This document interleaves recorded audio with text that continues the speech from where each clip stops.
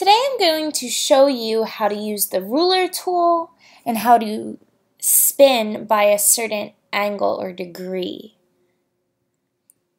The ruler tool is a super useful tool that you can get to by clicking on this little image of a work plane. When I click on that, you'll see these helpers, the work plane and the ruler. Now, I can change my work plane by dragging this in and laying it on different sides of the house. So now my work plane is along this wall of the house rather than underneath of it. That's a pretty useful tool as well, but for today I want to talk to you about the ruler. All I have to do is click and drag the ruler in. And now, if I want to change the lengths of any of these sides or the height of my object, I can do so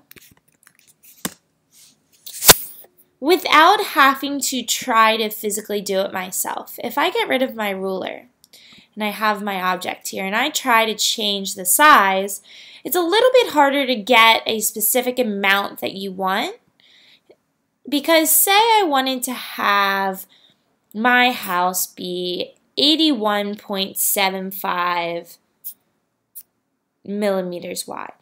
Well, if I try to do that by hand, it doesn't let me.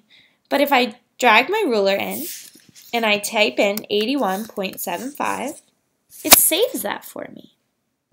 And it's just a really nice way to easily change measurement of different items when you know exactly what it is that you want. I would recommend not using the ruler if you're just trying to go by look. But if you want to do something that's extremely accurate, that is when I would use the ruler tool. I'd also like to show you how to use these curved arrows. These curved arrows are how we rotate our item along the axes. So if we rotate along the z-axis, we can do so by clicking on these arrows and spinning. And as you can see, we are spinning along a really big group of degrees. Now, if I wanted to, again, do something that's a little bit more detailed, all I have to do is move my mouse further away from the house, and I'm able to work on a smaller amount of degrees that I move at one time. I hope those 2 pointers were helpful today. Have a great one.